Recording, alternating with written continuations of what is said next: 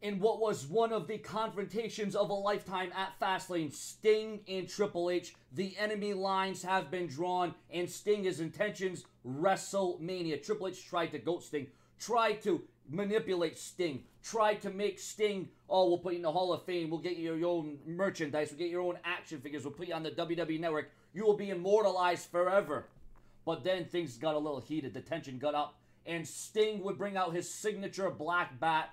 Triple H would get his signature sledgehammer, and it would be the bat versus the sledgehammer, and Sting got the better of the equation. Triple H did get a few shots in on Sting. Triple H did level Sting, and it looked like Sting was in trouble. It looked like the master of the sledgehammer was going to take out Sting, but Sting would have an answer with that black baseball bat, and he would destroy Triple H with that, saying that WrestleMania, it's going to happen. The Game versus Sting, and what is going to be one of the most monstrous matches in WrestleMania history. But does Sting really know what he's getting himself into?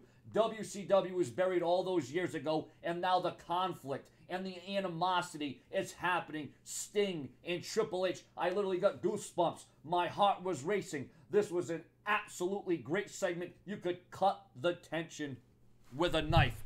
This was a great segment in my opinion, and I cannot wait to see what's going to happen when Sting and Triple H get it on. And this was just a little preview, a prelude of what's to come at Fastlane. Your comments, your opinions on this volatile situation between Sting and Triple H.